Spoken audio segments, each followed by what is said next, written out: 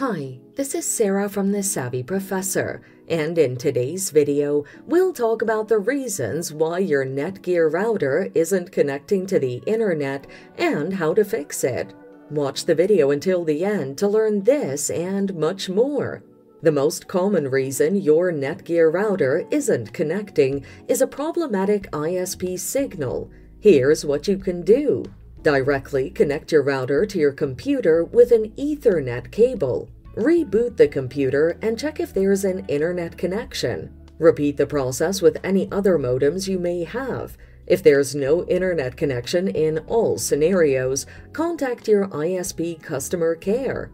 Another possibility is that your Netgear router doesn't have a WAN IP address from your ISP.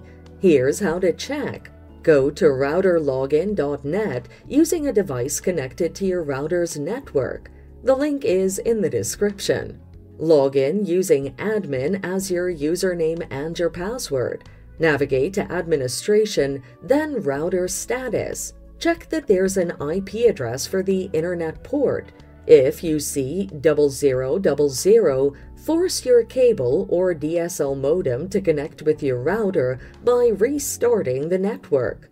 So, there you have it. Follow these steps to fix your Netgear router that's not connecting to the internet. Thanks for watching. Till next time.